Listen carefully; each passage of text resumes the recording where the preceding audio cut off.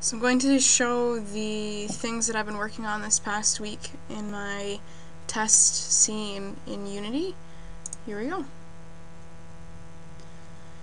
So my accomplishments this week were adding terrain. You can see a hill that's up over this way. I've added grass and some trees. The grass and the willows are just stock resources that come with the free version of Unity, along with the skybox that I'm using to add a bit more realism to my world.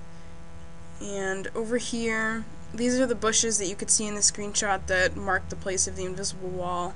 If you try to go forward, get stuck, can't move, but you can just walk around it. Over here is a little pool of water.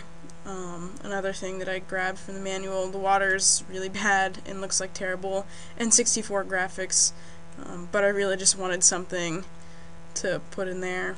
And there are some rocks, but you can walk through them, which need to fix.